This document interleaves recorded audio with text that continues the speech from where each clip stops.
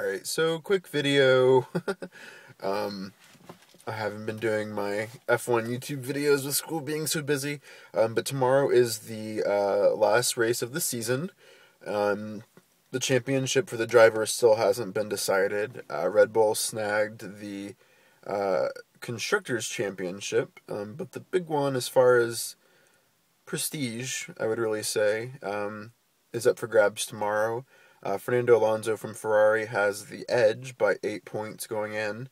And the way they qualified, Sebastian Vettel was first, Lewis Hamilton was third, Alonso was second.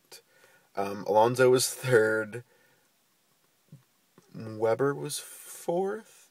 No, Button was fourth, Weber was fifth, I think. Anyways, if they finish like that tomorrow, Alonso wins. But this season has been pretty crazy. And all Alonso needs is somebody getting a little bit deep into the first corner, or a wheel nut that goes on incorrectly, a puncture, a blown engine. I mean, there are so many, this time last year when Jensen, officially locked up the championship in Brazil, I mean, there was no real, it was over. It was like, if Jensen doesn't clinch it here, then he'll win it. Then he, can wrap it up in Abu Dhabi. But this is it. And mathematically, I think there are still 4 people in the race.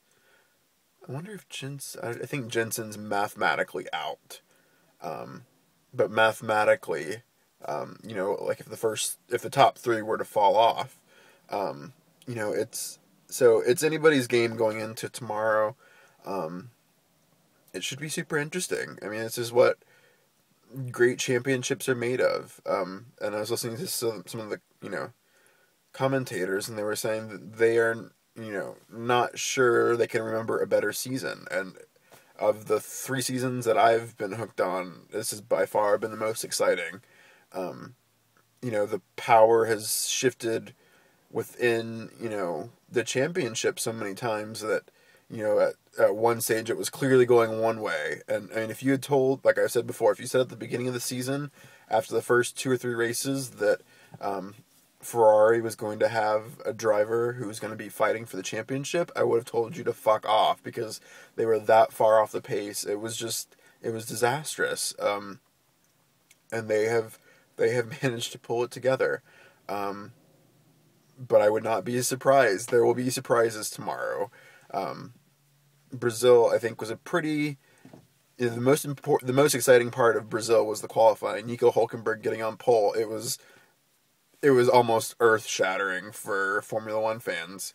But the race was kind of dull. I mean, it was still a fun race, but there wasn't anything exciting. I see this. I mean, this is it. This is the championship.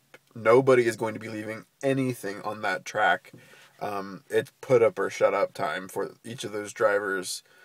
So they're going to be fighting, and there will be accidents. There will probably be blown engines and punctures. It's just a matter of who does it happen to, who gets caught in the aftermath, and what does that do for the people in the top 5 positions. But I look forward to it. Should be a blast. And then, that'll be the last race until the season opener next year in March. I think Silverstone's the first track we go to in 2011. So, should be exciting. F-Duct is going to be banned. As far as I know, we're still no refueling. Pirelli's going to be the new tire manufacturer. Race in India I think our first year in India is next year. So, yeah, should be exciting. But anyways, just wanted to give you guys a little update going into the race tomorrow morning. Actually, the race starts in like 6 hours. So, yeah, enjoy. Talk to you guys later.